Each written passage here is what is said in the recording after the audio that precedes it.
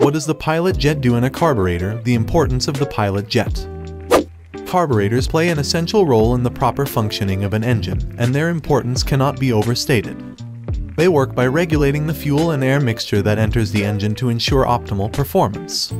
At Cheap Motorcycle Shipping, we understand the value of a well-functioning engine, so we specialize in transporting motorcycles from one place to another with the utmost care and attention to detail.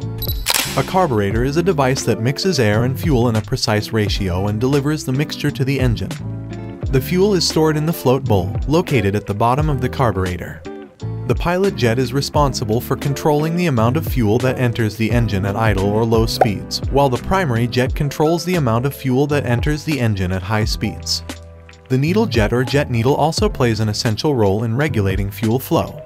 Call us today at 888-230-9776.